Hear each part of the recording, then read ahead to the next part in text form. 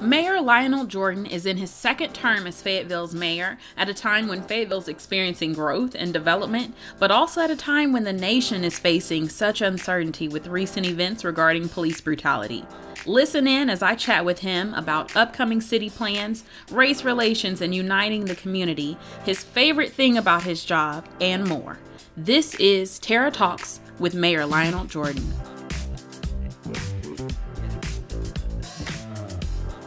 All right, this is Tara Carr with KDIV 98.7, the voice of diversity. I am here with our mayor, Mayor Lioneld Jordan. How are you doing today? I'm great. It's wonderful to be here. Thank you. Awesome. Well, first of all, thank you so much for your time. Your reputation precedes itself. And I just want to kind of jump right into a few questions that concern the community. Like I said, we are the voice of diversity, so we always want to talk about the community and what's going on. So we appreciate the moment to sit down with you. So, hot topic, we'll go ahead and get started with a pretty hot topic right now, not only in this area, but across the nation, with the Black Lives Matter movement pretty much in full swing, and only about 6% of blacks living in Fayetteville. How do you help foster race relations in this community? Well, I think it's always about communication. And you know what we've established in this city, and it's something that I believe in. And I have that sign over the office that says we believe in an open door and an open mind and an open heart. And we believe that everybody's accepted in this city that comes in, and they're a part owner. We believe in a partnership-based government where, you know, you can have two types of government. One says you can have a consumer-based government that says, what's in for me, what do I get out of it? We believe in a partnership-based government. That's awesome. Where we're all part owners together, and we move a city forward together because it takes all of us. It's, you know, I travel a lot across this city and meet with all kinds of folks, and we accept people for, we believe in loving all people. Yeah. We accept people for where they are. We accept them. It doesn't matter what the color of your skin is or your religious belief or who you love. Yeah.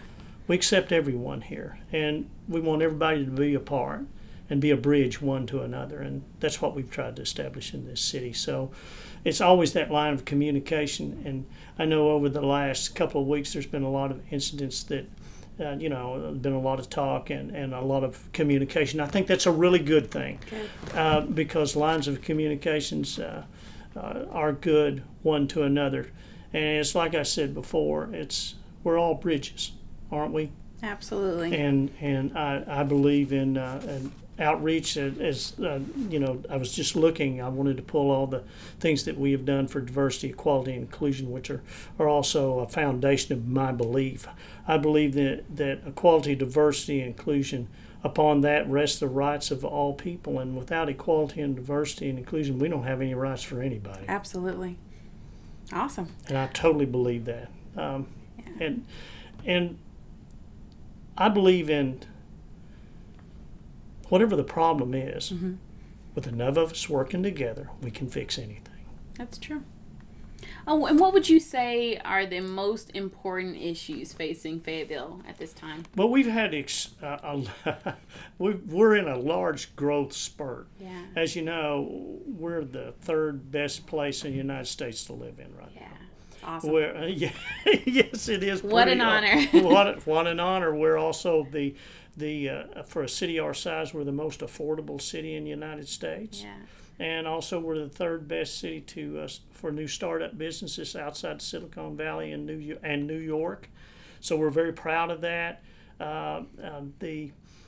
So the growth, though, I think we've added about 7,500 people in this city since 2010. We're the largest population shift city in Arkansas. Wow. So folks are really wanting to live here and be part of this. People are finding out how great we are. Yeah, and it's you know, it's all about, you know, just having a great place to live and everybody working together and believing in one another and helping one another. That's awesome. So what would you say? What do you hope to accomplish or to see something tangible happen in your term for this upcoming year? Well, there's three things that we're working on, and usually I have a triangle. I have little things that I draw. You see, I got little signs all over the place. If you never depart, you never arrive. You know, That's and awesome.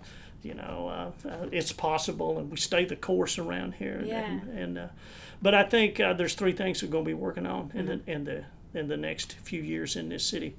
One is we're going to build a physical infrastructure. As you know, we have built flyovers and trails. At the end of this year, we're going to have 79 miles of trails in this city, 41 miles of shared use trail, and 38 miles of soft trails. We got a new regional park coming on. Oh, wow. And we have built, we're starting our western bypass, and we're trying to make the city a walkable community. So we're building those physical infrastructure, restoring historic bridges. Those are going to be so beautiful when they're done. Awesome. I just, they'll be done in the fall, and they're restored back to what they looked like in the 1930s. Wow.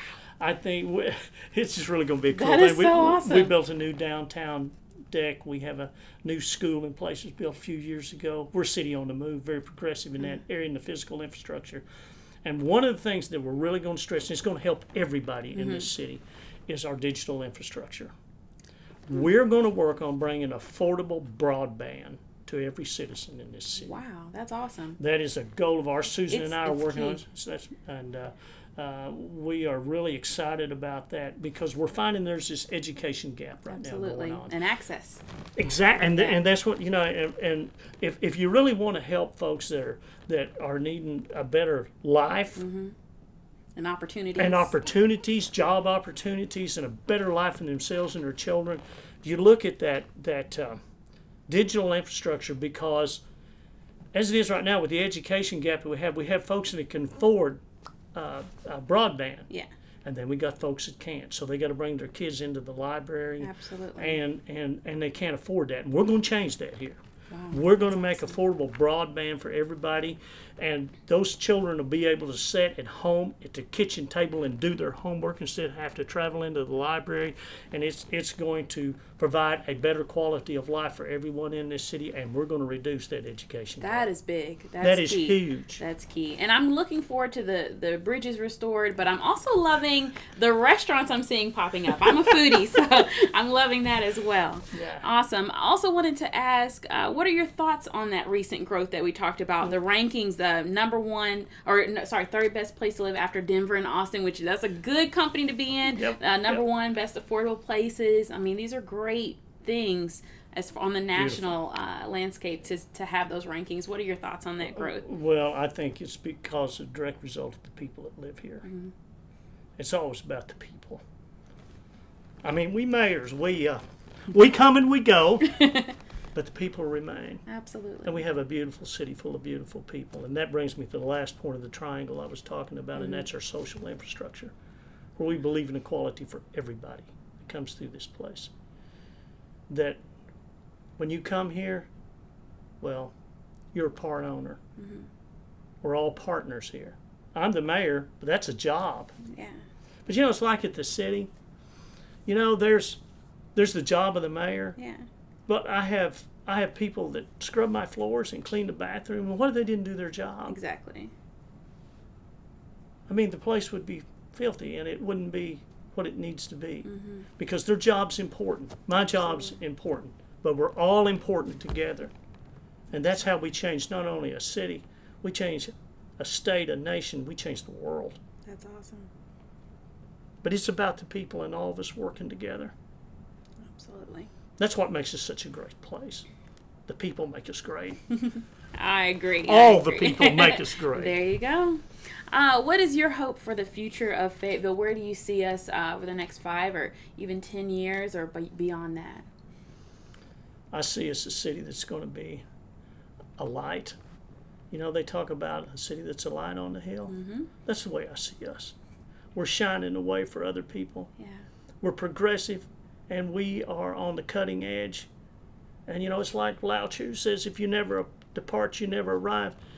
If a city or a mayor or the people decide this is as good as it gets, then this is just where you stay. Yeah.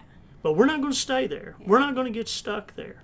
We're going to depart even further than where we are right now. It's like it's and you got to go to a place you never been before. Mm-hmm. And that's scary sometimes. Absolutely. But if you're all doing it together, you go from where you are to someplace you've never been, and you reach up into that area where your dreams are, and you make them real. That's awesome. And you go from, we're living on yesterday's dreams. Mm-hmm. That's our reality today, but tomorrow's reality will be today's dreams. Absolutely. And we just go from dream to dream to dream. That's where I see the city. I love that. And so you took office in 2008, is that correct? 2009. 2009. As mayor, but I was 2 terms on the city council. Okay, awesome. So what changes have you seen in your time with the city? 15 years? Yes. Well, I think when I took office, we were probably at about 57,000 people. Now we're probably at about 82. Oh, my goodness. So we've seen that kind of growth since I've been in office. But there's certain things about this city that's why I love it so. Mm-hmm. Never changes. Yeah. It's not what we market around here. It's what we believe. Mm-hmm. And we believe that we're the best of the best. And the changes I've seen, we have seen we've seen the infrastructure has been huge. We've probably built more infrastructure in the last 4 years than we built in 20 years here.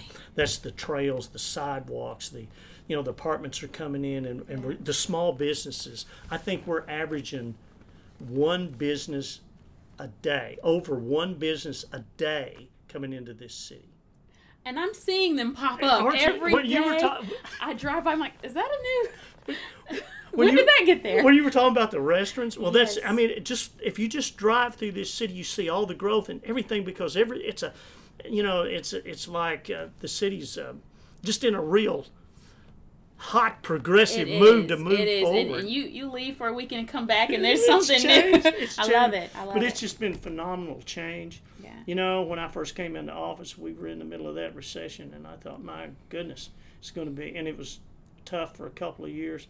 And then we rebounded, and when we did, we hit everything with all cylinders and just keep driving it forward. And the change has been phenomenal. I think we're an extremely diverse community, and that's our strength. Yeah, absolutely. And but one thing that never changes is our belief in one another.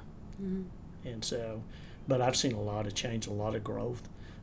I've seen everything from impact fees, which was the big hot topic when I first came into office. Now, that's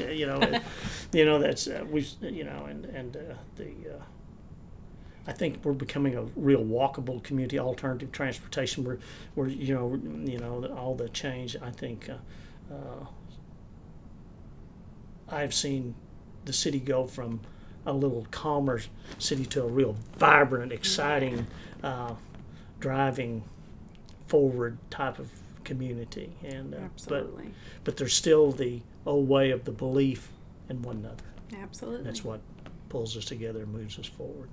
Well, Mayor, what is it that you would like the people of Fayetteville to know about you? I want the people to know that I love the people, I love the city. I want them to know that we're all partners together. And I make mistakes. We all make mistakes. But together we'll overcome any mistake that we might make. Mm-hmm. And we'll make the city better for our children and our children's children. That is my wish and my goal. And together we'll make that happen. That's what I want them to know. That's awesome.